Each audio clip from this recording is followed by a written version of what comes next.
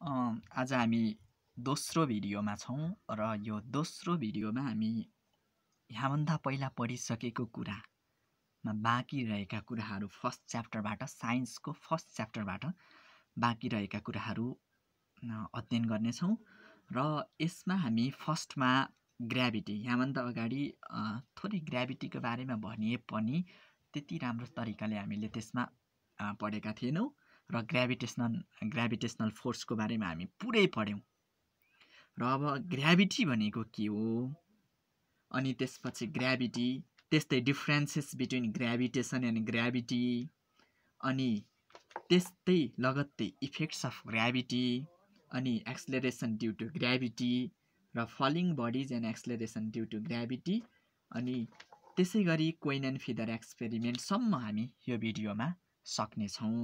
अब फर्स्टमा ग्राभिटी भनेको एउटा यो पनि अब हामी कुनै पनि अब्जेक्टलाई माथि फाल्छौँ भने त्यो अब्जेक्ट तल खस्छ।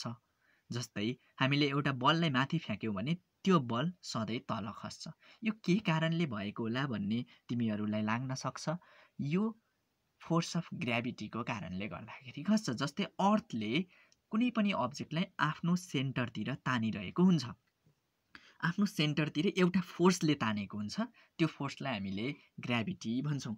अब यो पनि एउटा ग्राभिटेसन जुन हामी पढ्यौँ ग्राभिटेसनको यो एउटा केस हो, स्पेसियल केस हो, ग्राभिटेसनको स्पेसियल केस हो भने अब ग्राभिटी भनेर डिफाइन ग्राभिटी भनेर हामीलाई आइहाल्यो भने अब हामी डिफाइन ग्राभिटी गर्न सक्नुपर्छ। डिफाइन ग्राभिटी के हो त ग्राभिटी भनेको?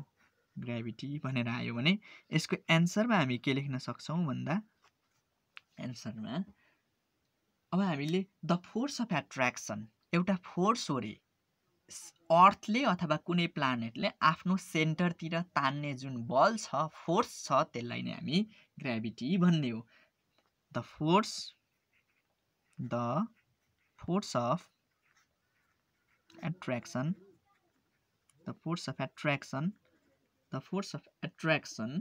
with which the earth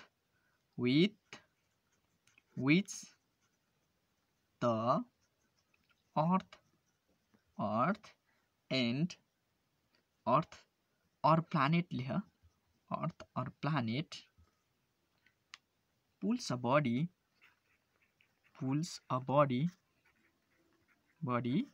towards its center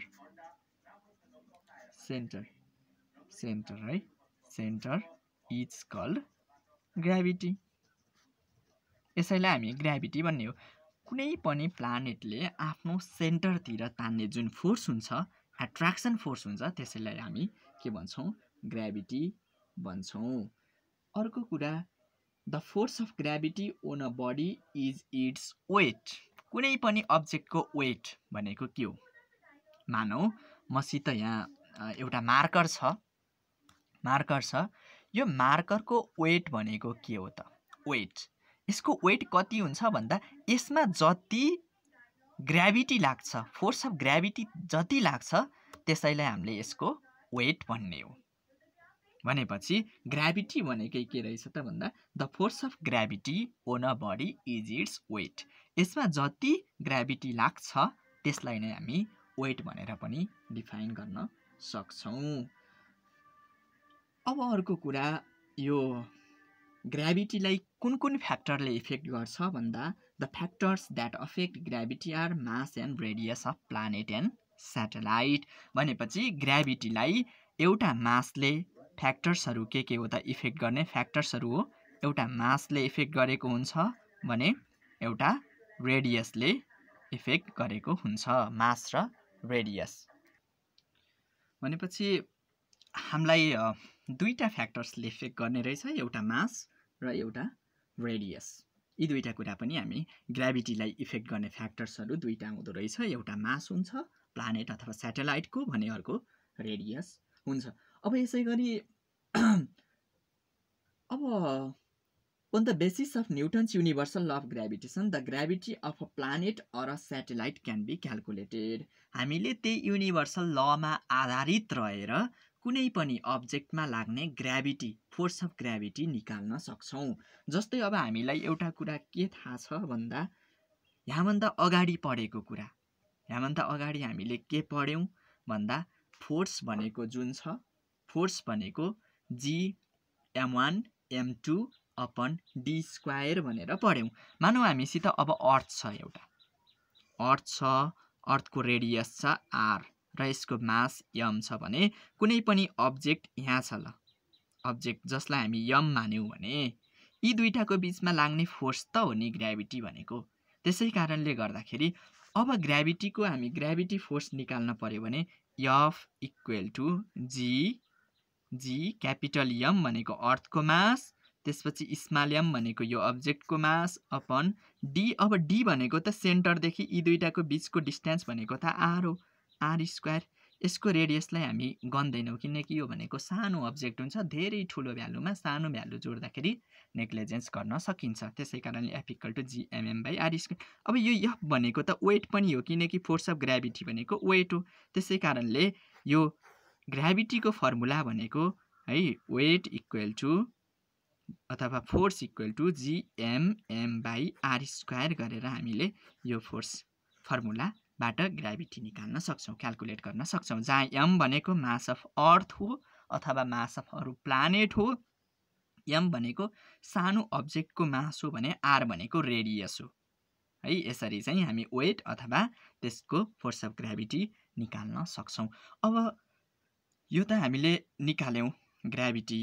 अब यहीँबाट हेर न, फर्मुलाबाट हेर, तिमीहरू यो ग्राभिटी छ, यो ग्राभिटी छ के केमा इफेक्ट गर्छ भन्दा मासमा इफेक्ट गर्छ, हेर मासमा, अनि त्यसपछि अर्को केमा इफेक्ट गर्ने रहेछ त रेडियसमा इफेक्ट गर्छ भनेर यी फ्याक्टर्सहरू हामी डिटरमाइन गरेको हो। अब त्यसपछि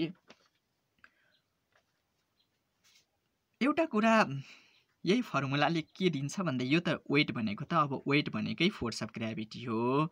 यदि तिमीले रेडियसलाई कन्स्ट्यान्ट राख्यौ भने, रेडियसलाई चलाएनौ भने यो केसँग डाइरेक्टली प्रोपोर्सनल हुन्छ, हेर त माससँग डाइरेक्टली प्रोपोर्सनल हुन्छ।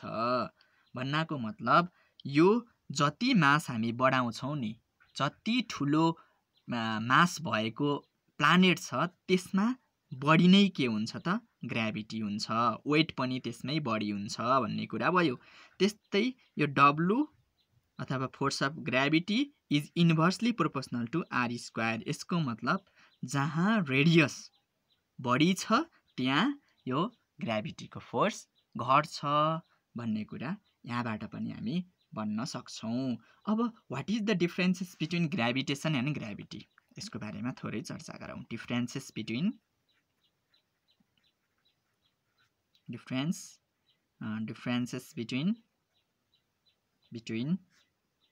gravitation and gravity, gravitation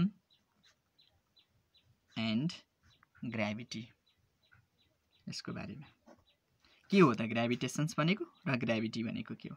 gravitation अनि ग्राभिटी। अब तिमीहरू ग्राभिटेशन्सको बारेमा पढेछौ अगाडि नै, अनि ग्राभिटीको बारेमा पढेका छौ, त्यसको डेफिनेसन लेख्न सक्छौ एउटा डिफरेन्समा हैन। ग्राभिटेशन्स भनेको के हो, ग्राभिटी भनेको के हो। अनि अर्को कुरा ग्राभिटेशन्स भनेको युनिभर्सल फोर्स हो है, यो युनिभर्सल फोर्स हो, इट इज युनिभर्सल फोर्स, युनिभर्समा हुने युनिभर्सल फोर्स, युनिभर्सल फोर्स हो यो फोर्स भने यो युनिभर्सल होइन, इट इज नट युनिभर्सल। यो अर्थमा अथवा कुनै एक्ज्याक्ट प्लानेटमा लाग्ने, it is not universal, not universal, universal यो चेन्ज हुन्छ है, युनिभर्सल होइन यो, इट इज नट युनिभर्सल। थर्डमा छ it occurs in any two bodies in the universe है। त्यसै कारणले यो टु बडिजमा अकर्स हुन्छ युनिभर्समा भने अर्को अब तिमीले एउटा त्यसको के लेख्न सक्छौ त डेफिनेसन्समा पनि लेख्न सक्छौ। यसरी चाहिँ ग्राभिटेसन अनि ग्राभिटीमा डिफरेन्स चाहिँ तिमीले एक दुईटा डिफरेन्स लेख्न सक्छौ। अब यसरी हामी डिफरेन्सेस बिट्विन ग्राभिटेसन र ग्राभिटीलाई पनि जान्नुपर्छ। अनि अर्को कुरा अब यसमा हामी इफेक्ट्स अफ ग्राभिटी, यो ग्राभिटीका कारणले गर्दा के हुन्छ भन्ने कुरा छ। Effects of gravity, effects of gravity, ग्राभिटीका इफेक्टहरू के हुन् त।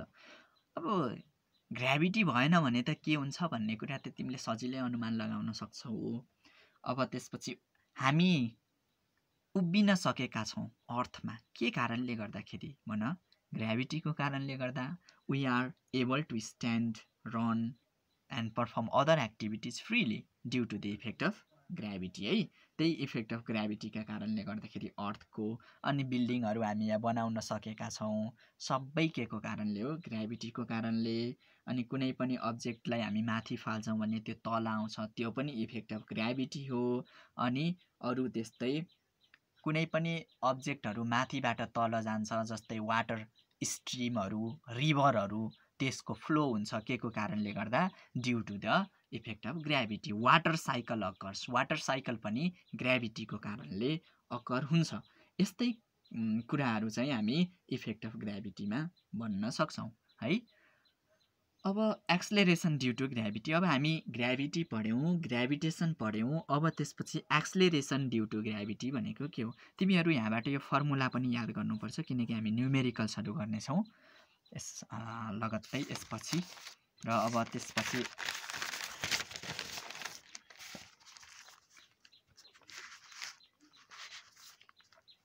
ध्यान दिएर हेर अब एक्सलेरेसन ड्यू टु ग्राभिटी हामी पढौँ एक्सलेरेसन due to gravity what is एक्सलेरेसन due to gravity एक्सलेरेसन due to gravity के हो अब एक्सलेरेसन ड्यू टु ग्राभिटी भनेको हैन एक्सलेरेसन त तिमीहरू सुन्दै आएको कुरा हो एक्सलेरेसन भनेको के हो the rate of change of velocity velocity 1 सेकेन्डमा कति भेलोसिटी चेन्ज हुन्छ त्यसैलाई नै हामी एक्सलेरेसन भन्ने हो एक्सलेरेसन ड्यू टु ग्राभिटी अब ड्यू टु ग्राभिटी भन्ने बित्तिकै ग्राभिटीले गर्दा एक्सलेरेसन कति चेन्ज हुन्छ हैन ग्राभिटीले गर्दाखेरि जति एक्सलेरेसन प्रोड्युस हुन्छ नि त्यसैले एक्सलेरेसन ड्यू टु ग्राभिटी अथवा the rate of change of velocity the rate of change of velocity due to the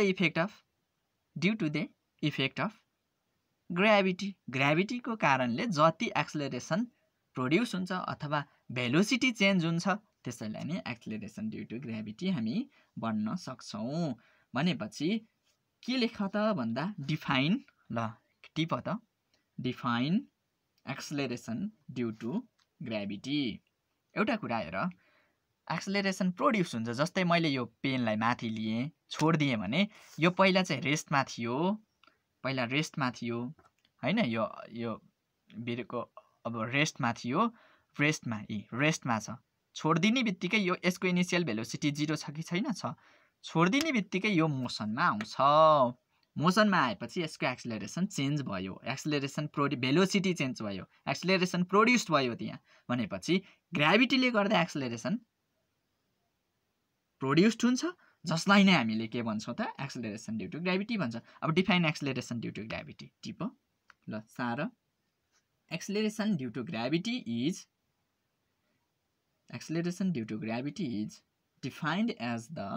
defined as the acceleration produced in a freely falling body due to the force of gravity of the earth यो लेख्न सक्छौ अथवा के लेख्ने the rate of change of velocity due to the effect of gravity it's called acceleration due to gravity है यसरी पनि हामी लेख्न सक्छौं अर्थमा एक्सलेरेसन ड्यू टु ग्राभिटी को भ्यालु 9.8 अब एक्सलेरेसन को त तिमीहरुलाई युनिट त थाहा छ नि metre per second square 9.8 metre per second square हुन्छ अर्थमा एक्सलेरेसन ड्यू टु ग्राभिटी को value 9.8 metre per second square हुन्छ the एक्सलेरेसन due to gravity near the surface of the earth is about 9.8 metre per second square यो तिमीहरुले जान्नु पर्छ अनि त्यसैगरी एक्सलेरेसन due to gravity को भ्यालु अब अरु ठाउँमा कति हुन्छ भन्ने कुरा छ अब मूनमा यसको भ्यालु हुन्छ 1.6 मिटर पर सेकेन्ड स्क्वायर अनि अर्को कुरा एक्सलेरेसन ड्यू टु ग्राभिटी को भ्यालु हाम्रै अर्थमा पनि इक्वेटरमा फरक हुन्छ पोलरमा फरक हुन्छ इक्वेटोरियल रिजनमा यसको value 9.78 metre per second square हुन्छ कति इक्वेटरमा इक्वेटरमा। यो याद गर्ने, इक्जाममा आउँछ। 9.78 मिटर पर सेकेन्ड स्क्वायर। र त्यस्तै पोलर रिजनमा पोलमा कति हुन्छ? यो 9.83 मिटर पर सेकेन्ड स्क्वायर। कुनमा बढी हुने रहेछ? इक्वेटर कि पोल? पोलमा है। पोलमा किन हुन्छ भन्ने कुरा हामी यसपछि पढ्नेछौँ। अब एक्सेलरेसन ड्यू टु ग्राभिटी त अब हामीलाई थाहा भयो। एक्सेलरेसन प्रोड्युस्ड हुने कारण केले? इफेक्ट अफ ग्राभिटीको कारणले गर्दा। अब falling bodies and acceleration due to gravity, यो एउटा ग्यालिलियो ग्यालिली भन्ने साइन्टिस्टले के गरेको थियो भन्दा एउटा लिनिङ टावर अफ पिजामा ग्यालिलियोले दुईटा अब्जेक्टहरू फ्याँक्यो। हेर कस्तो अब्जेक्टहरू फ्याँक्यो भन्दा दुईटा बल्सहरू फ्याँक्यो। ती बल्सहरू आइरनका बलहरू फ्याँकेको थियो। अनि त्यसपछि त्यो ग्राउन्डमा पुग्दाखेरि के हुन्छ भन्ने कुरा त्यसले पत्ता लगाएको थियो।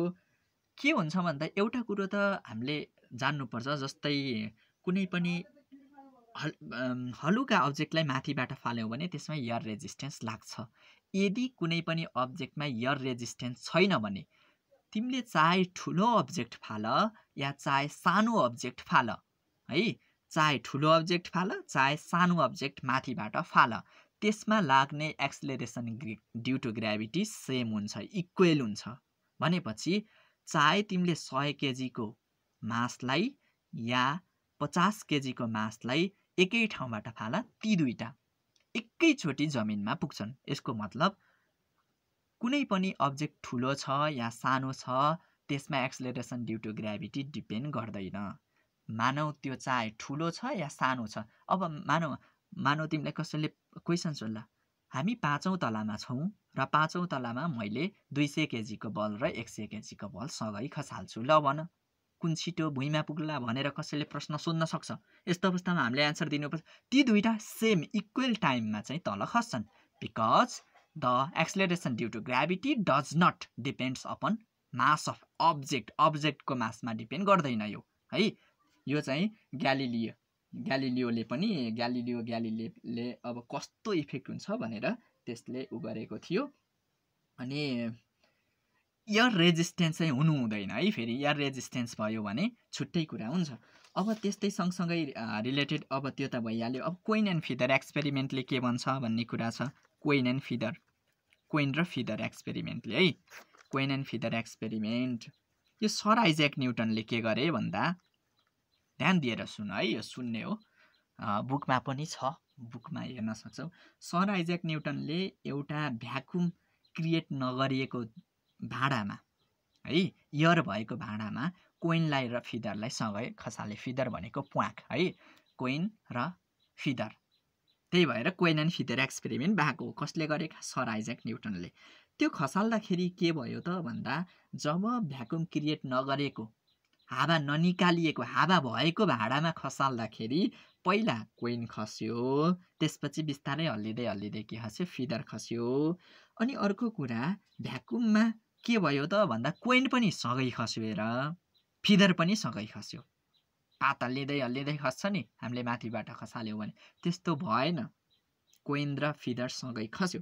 यसबाट तिनले के निकाले भन्दा, दिस एक्सपेरिमेन्ट कन्फर्म्स द्याट, के कन्फर्म्स गर्यो भन्दा, acceleration due to gravity of फ्लिङ bodies what ever there masses is the same in the absence of air resistance. अघि मैले भनेकै कुरा भयो यहाँ, के भन्दा जतिसुकै मास होस् एक्सेलरेसन ड्यू टु ग्राभिटी सबैमा के लाग्छ त? सेम लाग्छ भन्ने कुरा यसबाट थाहा हुन्छ, कोइन एन्ड फिदर एक्सपेरिमेन्टबाट।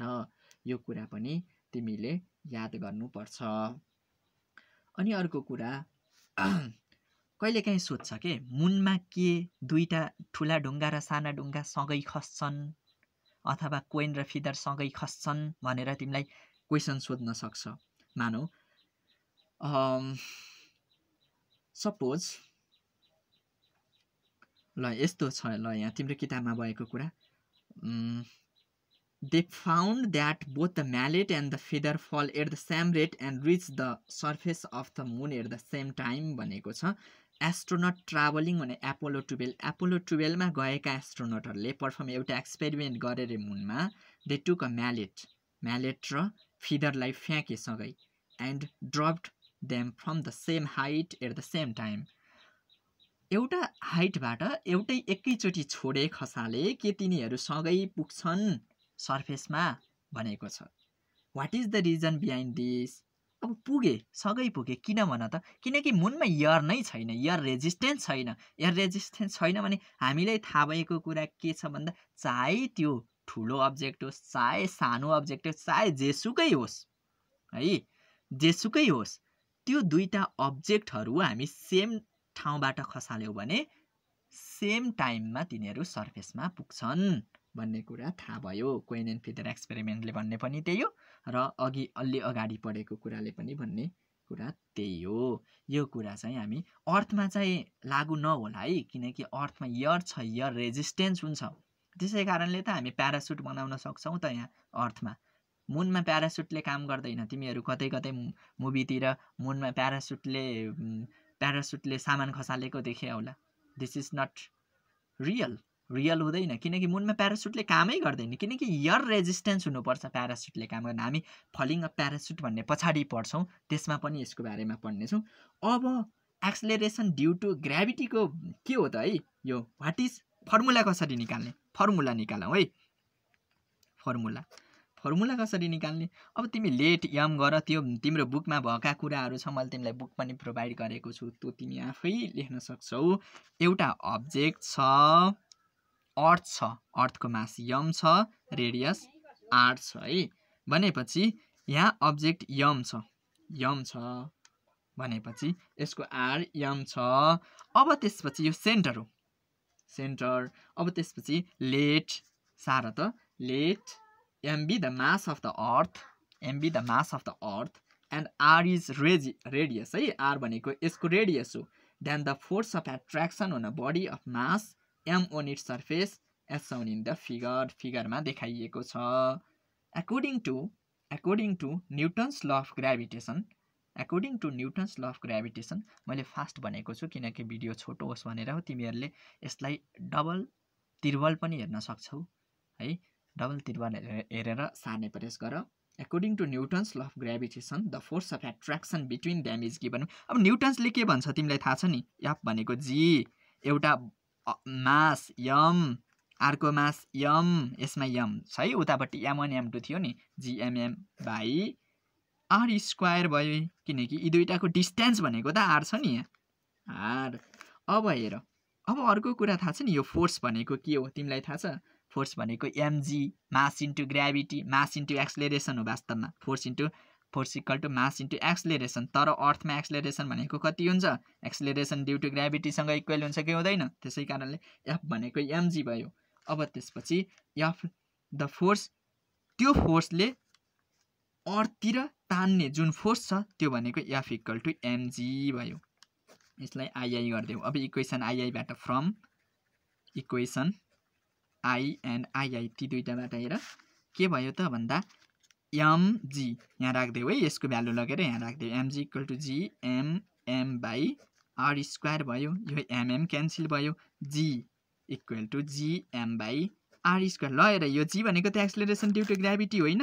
हो नि, एक्सलेरेसन ड्यु टु ग्राभिटीको फर्मुला के आयो? gm बाई आर स्क्वायर आयो। यसरी हामीले एक्सलेरेसन ड्यु टु ग्राभिटी निकाल्न सक्छौँ है, जुन सर्फेसमा होस्, प्लानेटको सर्फेसमा।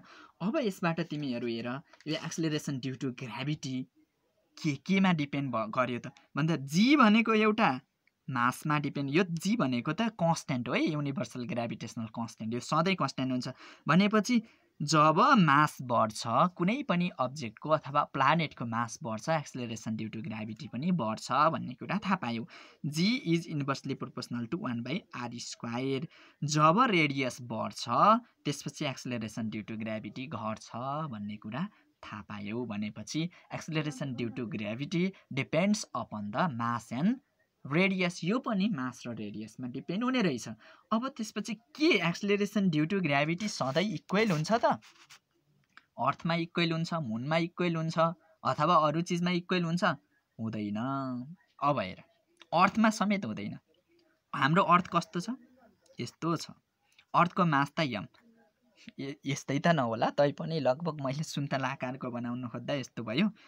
हेर है, यो भनेको पोलो हो कि होइन? थाहा छ नि इक्वेटर यो यता हेर यसको रेडियस आरई भन है यसको आरपी भन्न सक्छौ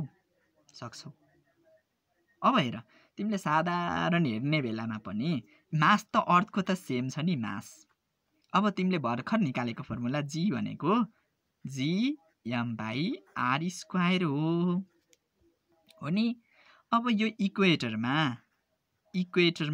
G M by are square भयो त्यस्तै जी पोलमा G M by RP square भयो अब तिमीले भन्न सक्छौ जी को भ्यालु इक्वेटरमा बढी छ कि पोलमा बढी छ हेर त इक्वेटरमा आर स्क्वायर जब मैले भनिरहेको छु जब रेडियस बढ्छ एक्सेलरेसन ड्यू टु ग्राभिटीको भ्यालु घट्छ when the value of radius is increases the acceleration due to gravity the value of acceleration due to gravity is decrease भन्न सकिन्छ घट्दै जान्छ है त्यसै कारणले गर्दा इक्वेटरमा रेडियस बढी छ कि घटी छ बढी छ भनेपछि इक्वेटरमा acceleration due to ग्राभिटीको value lace छ कम छ पोलमा के छ रेडियसको भ्यालु कम छ रेडियसको भ्यालु कम भएपछि मास त कन्स्टेन्ट हो है त्यसै कारणले गर्दाखेरि रेडियस कम छ एक्सेलरेसन ड्यू टु ग्राभिटी बढी हुन्छ मोर हुन्छ यसरी चाहिँ अब अघि भर्खर मैले भनेको थिएँ एक्सेलरेसन ड्यू टु ग्राभिटी इक्वेटरमा कति हुने रे 9.78 इक्वेटरमा 9.78 लेस हुने हेर न त्यस्तै यतापट्टि 9.83 यसको एभरेज भ्यालु भनेको कति हुन्छ लगभग हामीले अर्थमा भनेको 9.8 मिटर पर सेकेन्ड यसबाट के थाहा पायो भन्दा रेडियस भ्यारी गर्यो भने एक्सेलरेसन ड्यू टु ग्राभिटी पनि भ्यारी गर्छ भन्ने कुरा थाहा भयो अनि अर्को कुरा हामी हाइटमा गयौँ भने पनि के हुन्छ है एक्सेलरेसन ड्यू टु ग्राभिटी तिमी यो सेन्टरमा जहिले पनि एउटा कुरा याद गर एक्सेलरेसन ड्यू टु ग्राभिटीको भ्यालु सबैभन्दा बढी सर्फेसमा हुन्छ यदि तिमी सर्फेसबाट माथि जान्छौ भने पनि एक्सेलरेसन ड्यू टु ग्राभिटी घट्छ र तिमी भित्र छिर्छौ भने पनि एक्सेलरेसन ड्यू टु ग्राभिटी घट्छ सबैभन्दा बढी सर्फेसमा हुन्छ है यो पोइन्टमा हुन्छ अब यो आर हो मानौ यो हाइटमा लगिदियौ ल यति हाइटमा लगिदियौ भने तिमीलाई थाहा छ जी भनेको G M by are square जब यो हाइटमा लान्छौ नि अब त त्यो त जी भयो एम भयो अनि आर छ नि यो आर त बढ्यो नि हेर त आर प्लस भएन यहाँ अलिकति माथि गयो आर प्लस यहाँ चिज जब यो बढी भयो नि यो बढी गएपछि त जीको भ्यालु त घट्ने भयो त्यसै कारणले गर्दा हाइटमा गइसकेपछि पनि हाम्रो जीको भ्यालु घट्छ त्यसै कारणले गर्दाखेरि हाइटमा फर्मुला यो है एक्सेलरेसन ड्यू टु ग्राभिटी निकाल्ने G M by are plus H square height जोड्दैौ न सर्फेसबाट जति टाढा जान्छ है त्यसमा हामी एक्सेलरेसन ड्यू टु ग्राभिटी निकाल्न सक्छौं यसरी चाहिँ हामी निकाल्न सक्छौं अब height from the surface of अर्थ है अनि अर्को कुरा यो एउटा डेप्थमा पनि छ त्यो डेप्थसँग रिलेटेड तिमी बुकमा हेर त्यो एउटा फर्मुला छ त्यो रिलेसन्सको फर्मुला हो डेप्थमा जाँदा के हुन्छ भन्ने छ यो जी ड्यास भन जी ड्यास भनेको आर माइनस एक्स यो याद गर खासै यो चाहिँदैन अनि इन्टु जी कहिले आइहाल्यो भने जी ड्यास भनेको यो जी भनेको त के थाहा छ acceleration due to gravity on the surface of अर्थ अब त्यो जी ड्यास भन्ने पोइन्टमा कति हुन्छ भन्नको मतलब यो पोइन्ट हो यो पोइन्टबाट हामी खन्यौ रे कति खन्यौ एक्स भन्ने खन्यौ र यो पोइन्टमा जाँदाखेरि कति भ्यालु हुन्छ भन्दा यसको जी ड्यासको भ्यालु हुन्छ आर माइनस एक्स आर भनेको त यसको है are radius of earth are minus x upon are into जी यो रिलेसन चाहिँ सम्झ है त्यो फर्मुला हामीलाई न्युमेरिकलमा काम लाग्न सक्छ अब acceleration due to gravity on the surface of the moon मुनमा कति हुन्छ भन्दा मुनमा 1.67 हुन्छ यी मुनमा पनि चेन्ज हुन्छ के एक्सेलरेसन ड्यू टु ग्राभिटी मुनमा हाम्रो भन्दा 1/6 टाइम हुन्छ घट्छ 6 गुणा कम हुन्छ मुनमा है एक्सेलरेसन ड्यू टु त्यसैले गर्दा एक्सेलरेसन ड्यू टु ग्राभिटी भ्यारी गर्छ एक ठाउँबाट अर्को ठाउँमा जाँदाखेरि एक्सेलरेसन ड्यू टु ग्राभिटी के हुन्छ त भ्यारी गर्छ यसरी चाहिँ एक ठाउँबाट अर्को ठाउँमा जाँदा acceleration due to gravity change हुने रहेछ भ्यारी गर्ने रहेछ है योसँग रिलेटेड कुराहरू हामी यही भयो र अब त्यसपछि हामी नेक्स्ट च्याप्टरमा नेक्स्ट क्लासमा अन्य कुराहरू एक्सेलरेसन ड्यु टु ग्राभिटीका भ्यालु ती किन चेन्ज हुने रहेछन्। अनि त्यस्तै अब अरू न्युमेरिकल्सका क्वेसन्सहरू र मास भनेको के हो, वेट भनेको के हो, त्यसको डिफरेन्स भनेको के हो, वेटलेसनेस भनेको के हो र फलिङ अफ प्याराचुट त्यसको बारेमा नेक्स्ट क्लासमा हामी पढ्नेछौँ। आज यो क्लासमा तिमीहरू नबुझेका कुराहरू के छन् फेरि रिपिट गरेर हेर भिडियो, र नजानेका कुराहरू छन् भने त्यसलाई टिप। अनि त्यसपछि हामी जुन दिन भेट्छौँ त्यो दिन ल्याएर तिमीहरू डिस्कसन गर्नेछौ। मैले तिमीहरूलाई सोध्नेछु आउने बेलामा, त्यो रुलहरू तिमीहरूलाई म त्यो सम्झिने बेलामा चाहिँ भन्नेछु।